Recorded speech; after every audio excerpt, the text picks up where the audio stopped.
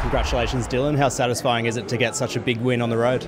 Yeah, it's a good win. Obviously, it's a bit of a challenge flying over to Perth and getting the job done here in front of a hostile crowd. But wrapped with the result tonight, and yeah, there's a bit of satisfaction there. But I learned from a young age to never be satisfied and get ready for next week. You lost a lot of the key stats statistically, but do you feel like you still had a lot of control over most of the game?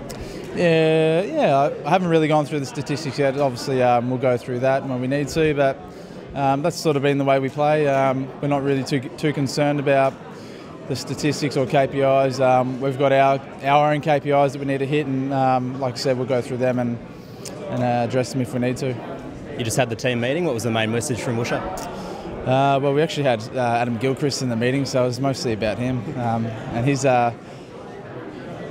appearance. So thank you, Andrew, for that.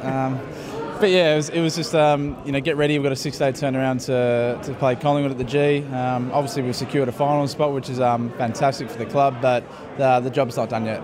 Take us through the feeling of the club this week after last week's game. Were you confident that you could really bounce back the way you did? Oh, look, after a game like that, you never know. Like it was a pretty bad loss in the club's history, but really impressed with the club and the playing group. It's getting a blackout here, yeah. But we're able to keep pretty consistent with our review and our standards through the week, and we're prepared for tonight's game like any other game.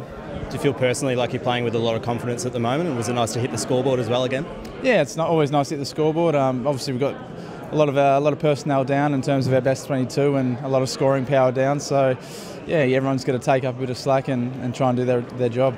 Big debut today on the big stage for Brandon Zerk-Thatcher, the late inclusion. What did you make of his game? Yeah, obviously it's got a bit of Dustin Fletcher about him, doesn't he? He's very rangy and seems just to have those go-go gadget arms getting the fist in. So, super happy for him and his family. It's a big moment playing your first game, and gee, I wish I could have played like that in my first game. Yeah, it was pretty impressive.